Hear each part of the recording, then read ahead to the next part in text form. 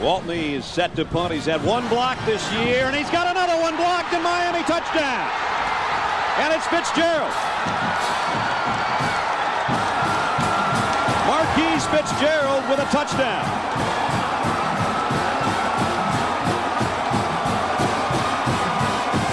Waltney bobbled the snap, and then it was all over. We talked about turnovers deciding games.